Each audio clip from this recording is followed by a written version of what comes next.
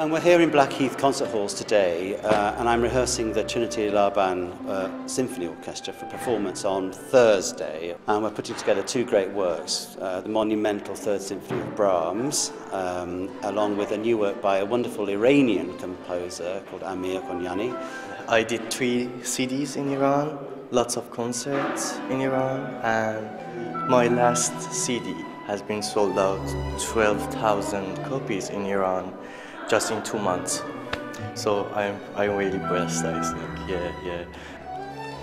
Amir's piece is it's beautifully crafted. It's a piece of the attention to detail with all the markings within the score.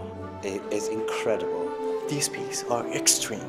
Fortissimo extreme, pianissimo extreme, orchestration extreme. So I try to juxtapose these elements. They're absolutely fantastic at Trinity Laban. They were here 5 minutes before the start of the rehearsal. Don't anyone tell me that students aren't absolutely disciplined and don't know what they're doing. These students were. They were massively ready and able.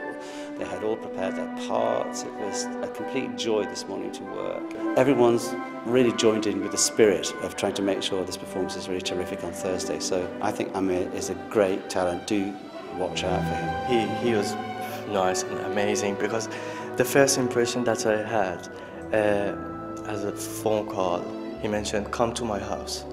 I really shocked, and I was very excited because I knew who he is. And after a while, when I came to his house, I found out how down to earth he is as well.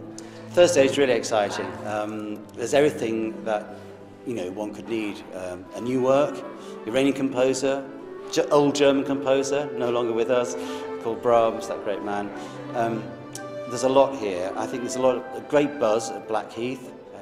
It's been great fun, and I'm looking forward hugely to Thursday's lunchtime concert.